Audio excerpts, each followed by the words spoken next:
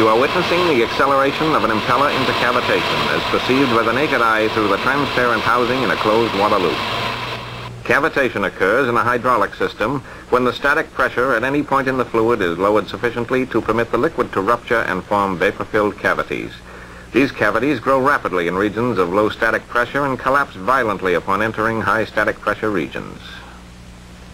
Cavitation is of concern because it results in deterioration of hydraulic performance, physical damage, noise and vibration.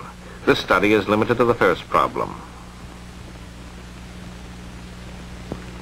This film presents a correlation between visual cavitation data and hydraulic performance parameters for these three mixed flow impellers.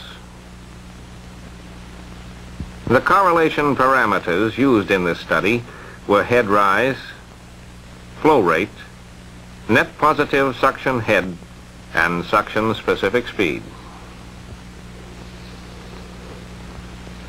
Net positive suction head is defined as the sum